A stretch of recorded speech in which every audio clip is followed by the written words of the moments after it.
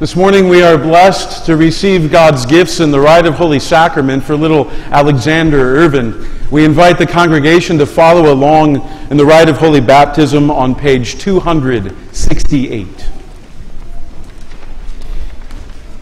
In the name of the Father, and of the Son, and of the Holy Spirit. Amen. Dearly beloved, Christ our Lord says in the last chapter of Matthew, "All authority in heaven and on earth has been given to me. Therefore go and make disciples of all nations, baptizing them in the name of the Father and of the Son and of the Holy Spirit." In the last chapter of Mark, our Lord promises, "Whoever believes and is baptized will be saved." And the Apostle Peter has written, "Baptism now saves you." The Word of God also teaches that we are all conceived and born sinful and are under the power of the devil until Christ claims us as his own. We would be lost forever unless delivered from sin, death, and everlasting condemnation.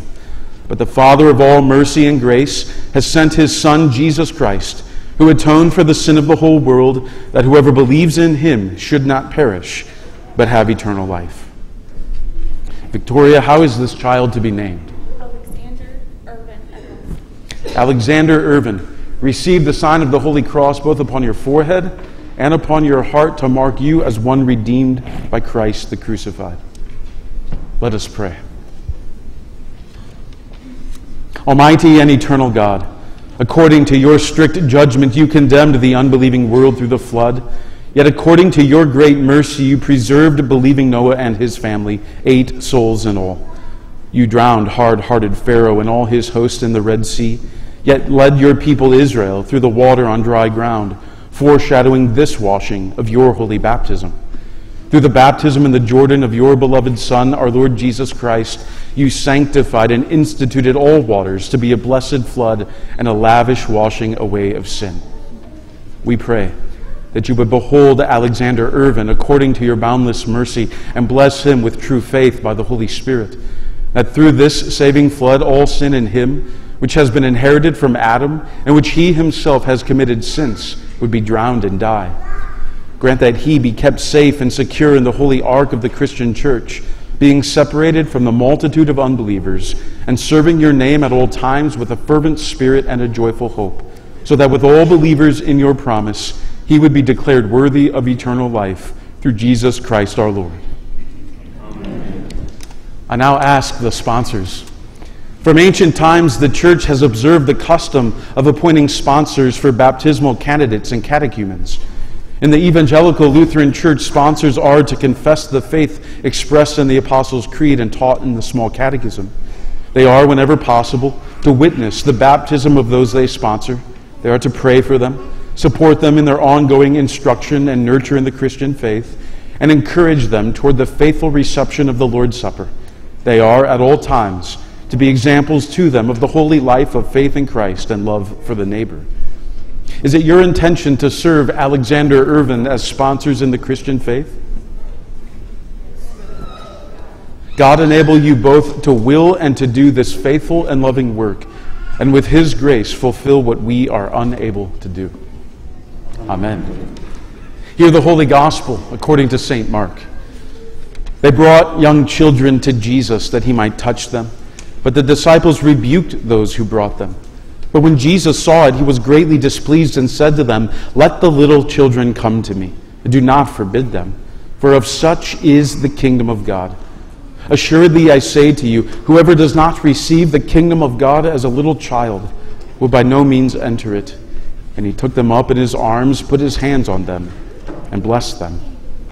This is the word of the Lord. We pray together. Our Father, who art in heaven, hallowed be thy name. Thy kingdom come, thy will be done, on earth as it is in heaven. Give us this day our daily bread, and forgive us our trespasses, as we forgive those who trespass against us. And lead us not into temptation, but deliver us from evil. For thine is the kingdom, and the power, and the glory, forever and ever. Amen. The Lord preserve your coming in and your going out from this time forth, and even forevermore. Amen. The congregation may be seated. Because Alexander is not yet able to answer for himself, we will all together with parent and sponsors answer on behalf of this child together. Alexander Irvin, do you renounce the devil? Yes, I renounce him. Do you renounce all his works? Yes, I renounce them. Do you renounce all his ways? Yes, I renounce them. Do you believe in God the Father Almighty, maker of heaven and earth? Yes, I believe. Do you believe in Jesus Christ, his only Son, our Lord, who was conceived by the Holy Spirit, born of the Virgin Mary, suffered under Pontius Pilate, was crucified, died, and was buried? He descended into hell. The third day he rose again from the dead. He ascended into heaven and sits at the right hand of God the Father Almighty. From thence he will come to judge the living and the dead. Yes, I believe. Do you believe in the Holy Spirit, the holy Christian church, the communion of saints, the forgiveness of sins, the resurrection of the body, and the life everlasting? Yes, I believe. Alexander Irvin, do you desire to be baptized? Yes, I do.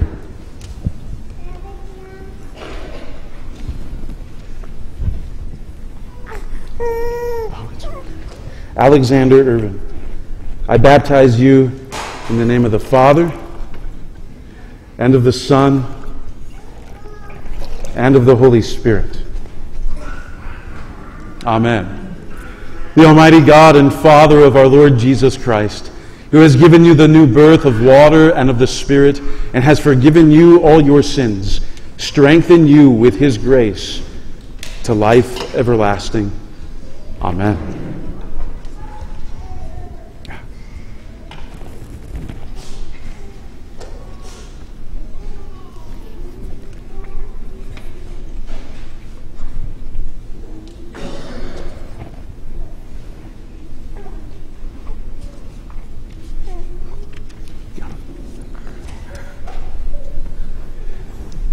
This white garment is now revealed to show that Alexander has been clothed with the robe of Christ's righteousness that covers all his sin.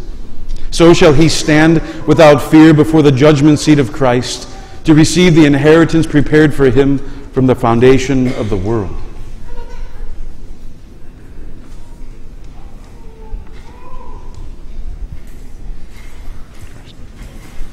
Also receive this burning light to show that you have received Christ, who is the light of the world.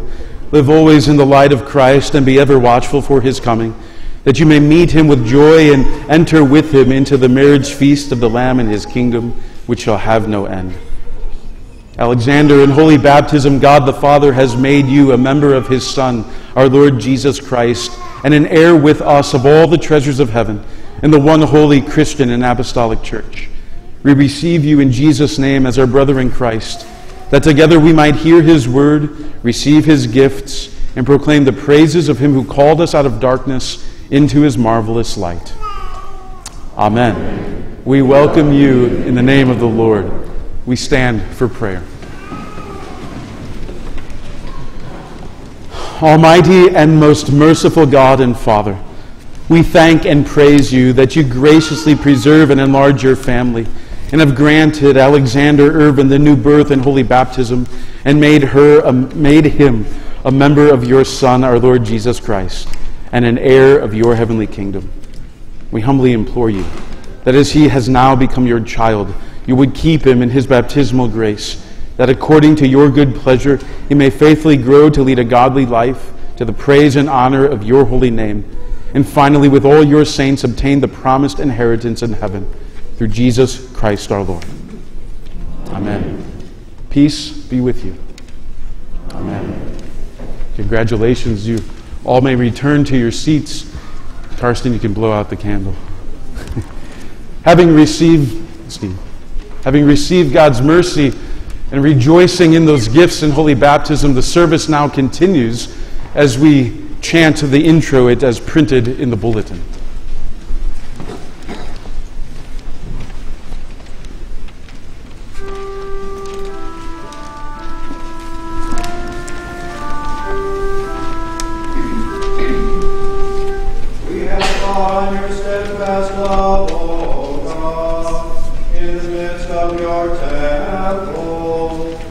As your name, O God, so your praise reaches to the ends of the earth. Your right hand is filled with righteousness. Great is the Lord and greatly to be praised. In the city of our God, His holy mountain. With Him roosted the hills. God has made Himself known as a fortress. Let Mount Zion be glad. Let the daughters of Judah rejoice because of your judgments. This is God, our God, forever and ever. He will guide us forever. Glory be to the Father, and to the Son, and to the Holy Spirit, as it was in the beginning, is now, and will be forever. Amen. We have called on your steadfast love, O God, in the midst of your temple.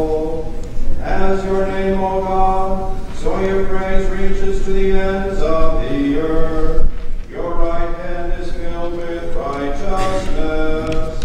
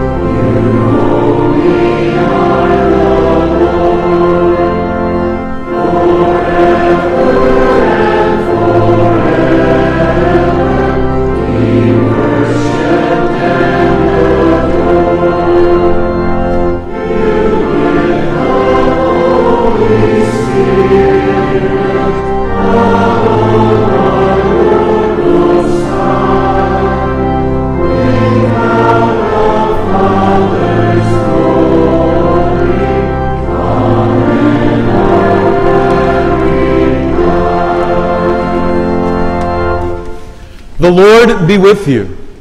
And also with you. Let us pray. Grant to us, Lord, the Spirit to think and do always such things as are right, that we, who cannot do anything that is good without you, may be enabled by you to live according to your will. Through Jesus Christ, your Son, our Lord, who lives and reigns with you and the Holy Spirit, one God, now and forever. Amen.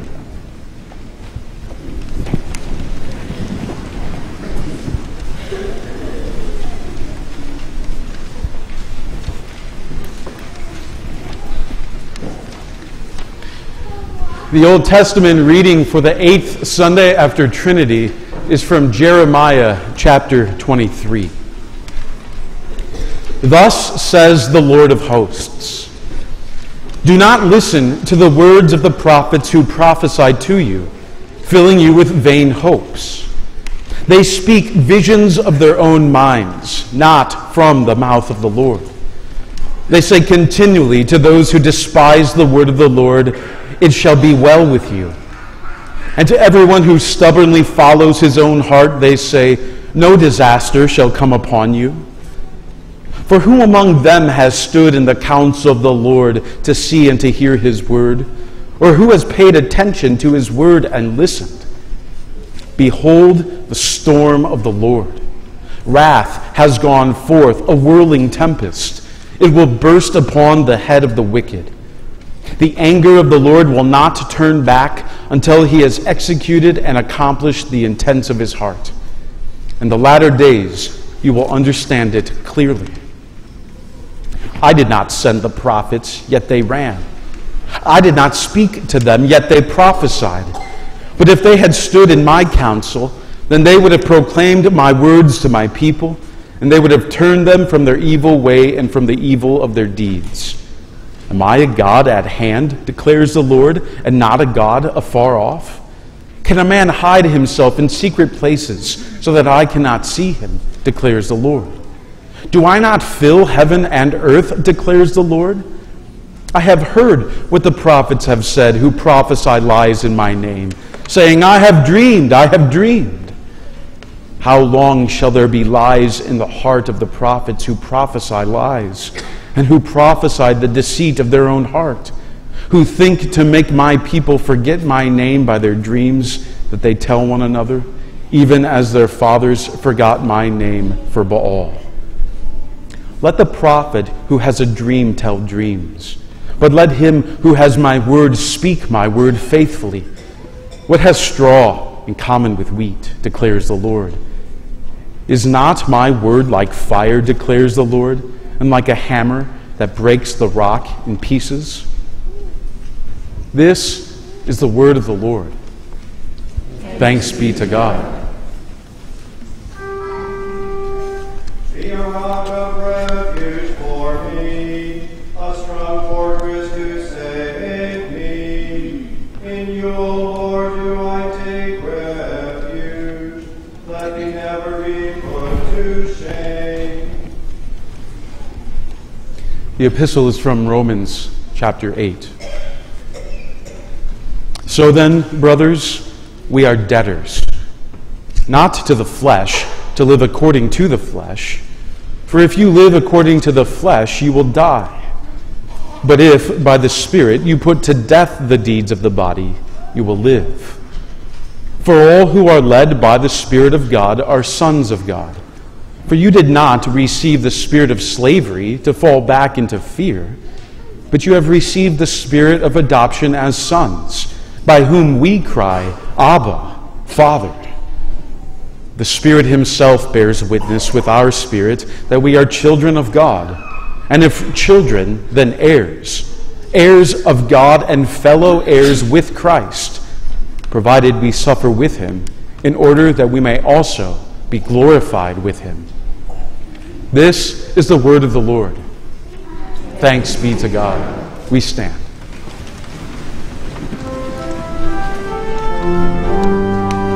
Hallelujah, hallelujah, hallelujah.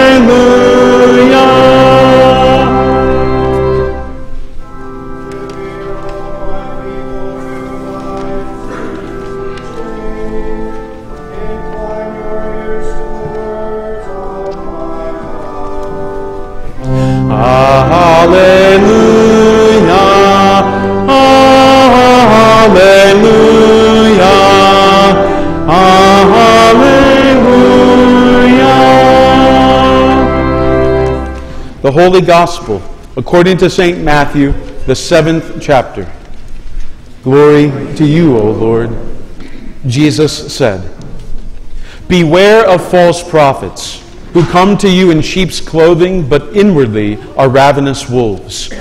You will recognize them by their fruits. Are grapes gathered from thorn bushes, or figs from thistles? So every healthy tree bears good fruit, but the diseased tree bears bad fruit. A healthy tree cannot bear bad fruit, nor can a diseased tree bear good fruit. Every tree that does not bear good fruit is cut down and thrown into the fire. Thus you will recognize them by their fruits. Not everyone who says to me, Lord, Lord, will enter the kingdom of heaven, but the one who does the will of my Father who is in heaven. On that day, many will say to me, Lord, Lord, did we not prophesy in your name, and cast out demons in your name, and do many mighty works in your name? And then will I declare to them, I never knew you. Depart from me, you workers of lawlessness. This is the gospel of the Lord. Praise to you, O Christ. Having confessed the Christian faith with the Apostles' Creed and the rite of holy baptism, we now continue with the hymn of the day.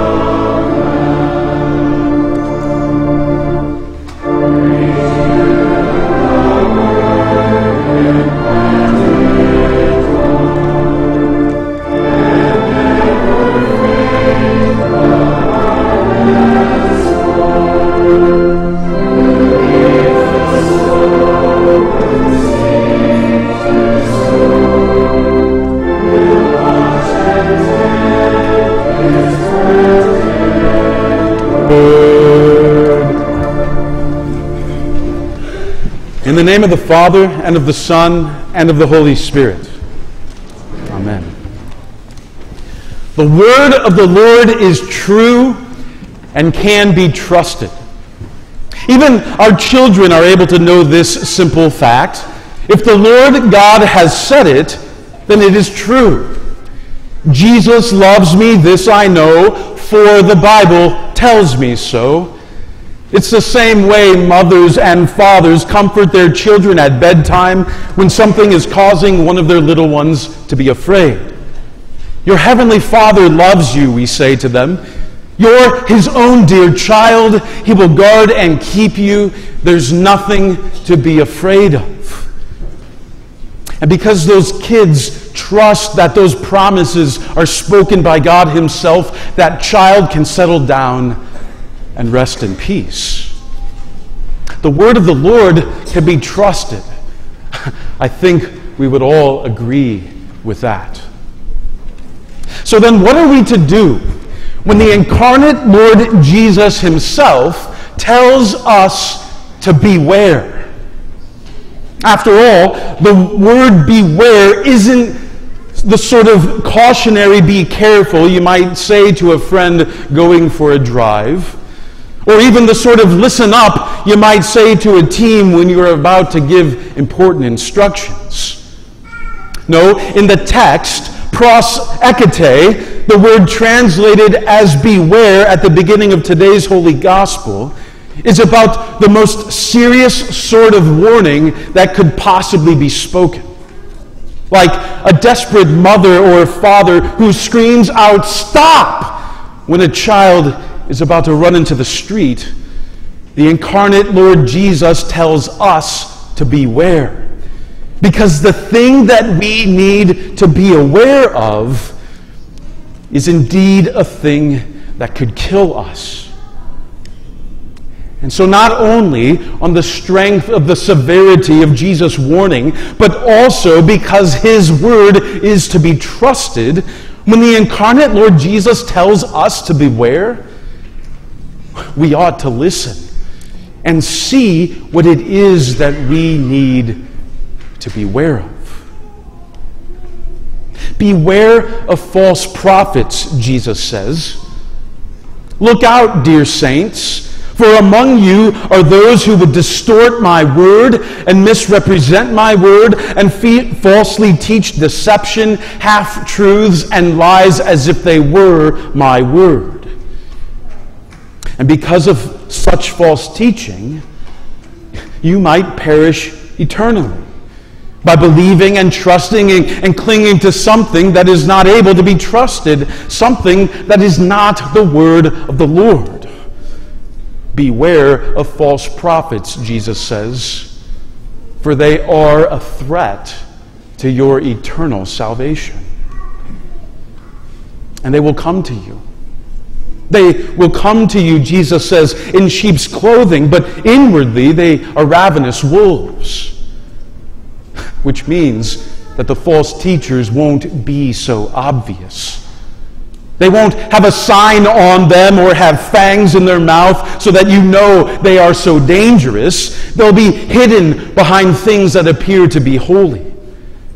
They'll be found in churches that claim the name of Christ. They'll put on vestments and stand in pulpits and have theological education and be rightly called and ordained so that you would never suspect them, for they look like the real deal. Or they'll write best-selling books or be preachers broadcast over all the world. They'll have the most popular self-help books and podcasts on iTunes so that everything about them appears to be legit. They'll have followers. Their churches will be filled with people. They'll be promoted. They'll even be trusted because they can speak so convincingly. But inwardly, Jesus warns us they are deadly. Hidden behind those external coverings that make them look like the sort of teachers you should follow are false prophets, Jesus tells us, are as dangerous as ravenous wolves, seeking to destroy and feast on sheep. And how will they feast? They'll point you to the hope you have inside yourself rather than pointing you to the hope you have in Christ. They'll give you a method by which you are able to fix yourself rather than calling you to repentance and then trusting in the strength of the renewing word of the gospel. By exhorting you to find comfort in your own ability to get back up and try harder and go and make a difference, they'll cause you to doubt the promise given to you by God in your baptism. And they'll turn the gospel of Jesus into a law that you can go prove to God how much you love Him by the work you do for the kingdom.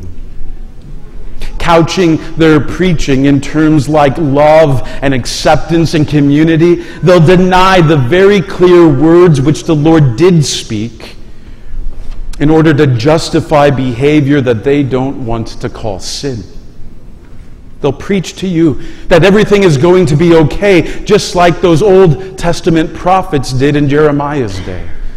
They'll say, peace, peace, where the Lord has said repent. And then rather than leading you to confess your sins and rely ever so boldly on the full grace of God in Christ Jesus, they will lead you to deny sin. And therefore, they deny the reason for which Jesus was sent in the first place. Whether it be the devil in the Garden of Eden, the false prophets which the prophet Jeremiah was condemning, the wolves in sheep's clothing of which Jesus speaks, or the many false teachers that are promoted and published and preaching all around us, we must beware and we must listen. For the incarnate Lord Jesus does indeed mean what He says. His word can be trusted. The false teachers among us today are as deadly as they have ever been. So trust the word of the Lord, dear saints, and beware. Beware of false prophets whose false teaching can lead you astray into eternal death. And listen. Don't look, but listen. Open your ears and hear the words which come from the lips of those who teach and preach and write and broadcast in the name of the Lord. You see, Jesus says that a false prophet will only be identified as a false prophet by listening to the fruit of his or her lips.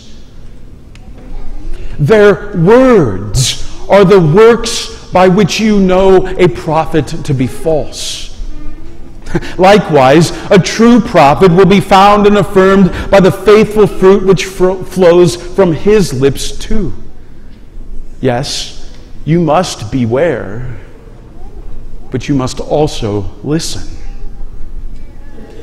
If the pastor preaches the law in such a way that you come to know your sin and want to be free from it, if your pastor receives your confession and points you constantly to the Christ who died on the cross to atone for the very sins you've confessed, if the pastor preaches, along with the apostles, that the promise given to you by God in your baptism is a promise which is certain and strong and can be trusted, if he reminds you in the face of temptation that you are baptized into Christ and so are God's own dear child, if he applies the Word of God to the events of the day to avoid dismissal of the issues we must confront, and also guards us from overreaction because of fear or anger or hatred, if he teaches the full counsel of God so that you would be kept firm on the sturdy foundation of the Word of God, if your pastor encourages you often to come and receive and taste and see that Jesus, who died for your sins, continues to forgive your sins with the very same body and blood that he shed so long ago. If you have a pastor who preaches the word in season and out, who will exhort you to faithful living while at the same time comfort you with the gospel, who fixes your eyes not on yourselves but on Jesus, and who is always pointing you back to God's promises in Christ, then whomever your pastor is, and no matter what he looks like, You have a pastor for whom it is good, right, and salutary to give thanks to God and to listen to. It really is true, you see, God's Word, that is. Through His Word, God not only creates your faith, but then He keeps you strong in the faith. Through His Word, His Holy Spirit not only calls and gathers, but He keeps the whole Christian church on earth.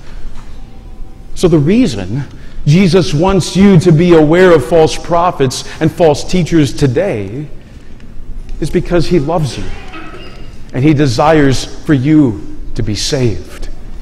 He desires for you to know the truth, to trust His Word alone, for whoever hears and receives His truth alone will be like a wise man who builds his house on a rock. The rain can fall all at once. The floods can come in abundance. The winds can flow, and even false prophets can come and preach and teach. But whoever has heard and received the true teaching will stand up against it all and will not be led astray. The devil, the world, our sinful flesh will come. But you, the sheep, will be living safely, listening to the voice of your shepherd. So beware, dear saints, and listen. The incarnate Lord Jesus, your Savior, does not want your faith to be destroyed. He wants to keep you strong and rooted firmly in the one true faith so that nothing will harm you and you will live with Him forever. So, He warns us all to listen to the words of those who preach and teach in His name. If a preacher is proven to be false, then mark him as one God has warned you about and avoid his teaching. But if a preacher, by the fruit of his lips, is proven to be faithful, then give thanks to God and continue to listen. For by that faithful word he preaches, Jesus will be giving you life. In the name of Jesus. Amen. And now may the peace of God that transcends all our understanding guard your hearts and your minds through faith in Christ Jesus to life everlasting. Amen.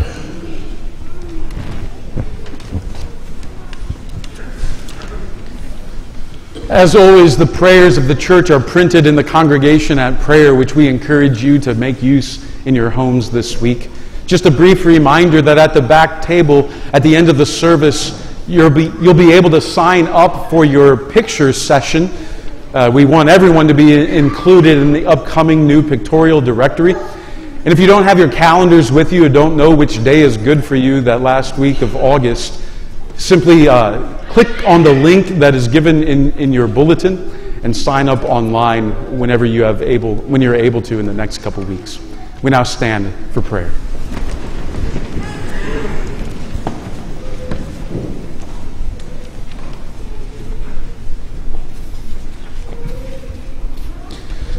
Let us pray for the whole people of God in Christ Jesus and for all people according to their needs. For faithfulness to God's holy word among the pastors called to preach and teach it, and within the congregations committed to their charge as they hear and receive it. That false doctrine would be recognized and rebuked, and that pure doctrine would be taught and received for the edification of all the baptized in Christ. Let us pray to the Lord. Lord, have mercy. For an increase in faithful church workers, that the proclamation of repentance and the forgiveness of sins in Christ's name would fill our land and indeed the whole world. Also for Mr. Douglas and Mr. Grafe, our new teachers, as they transition to our community, let us pray to the Lord. Lord, have mercy. For faithful generosity among the baptized, that they would give generously to support the Lord's mission and ministry done among them, let us pray to the Lord. Lord, have mercy. For the Holy Spirit to turn the hearts of all pretend believers, that they would be led to repentance and faith through the pure preaching of the law and gospel. Let us pray to the Lord. Lord, have mercy. For all life from the womb to the grave, that it would be cherished and protected, especially for Charlie Craig and the life you've given within her. Let us pray to the Lord. Lord, have mercy. For those who have been placed in authority over us, that they would refrain from mere self-interests and focus on the common welfare of all. Let us pray to the Lord. Lord, have mercy. For Dennis and Michelle and all who are newly united in holy matrimony, and all who have been married for years, that you would continue to bless their homes and make their homes a place where the love of Christ is made known to all. Let us pray to the Lord. Lord, have mercy. For the sick, for those preparing to undergo surgery, for the elderly and shut-in, and for all who desire our prayers, especially Vanita, Steve, Bonnie, Larry, Gary, Hilmer, David, Juanita, Charlie, Sarah, and Don, that they would receive healing, comfort, and be strengthened to endure according to God's gracious will. Let us pray to the Lord. Lord, have mercy. Into your hands, O Lord, we commend all for whom we pray, trusting in your mercy through your Son, Jesus Christ, who lives and reigns with you and the Holy Spirit, one God, now and forever. Amen.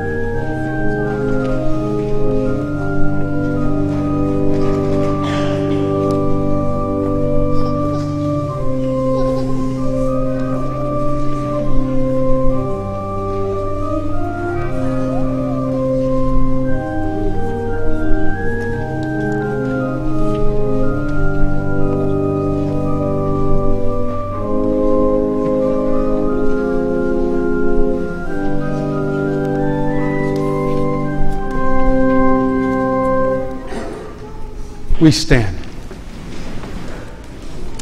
We give thanks to you, Almighty God, that you have refreshed us through this salutary gift. And we implore you that of your mercy you would strengthen us through the same in faith toward you and in fervent love toward one another. Through Jesus Christ, your Son, our Lord, who lives and reigns with you and the Holy Spirit, one God, now and forever. Amen. Let us bless the Lord. Thanks be to God. The Lord bless you and keep you. The Lord make his face shine on you and be gracious to you. The Lord look upon you with favor and give you peace. Amen.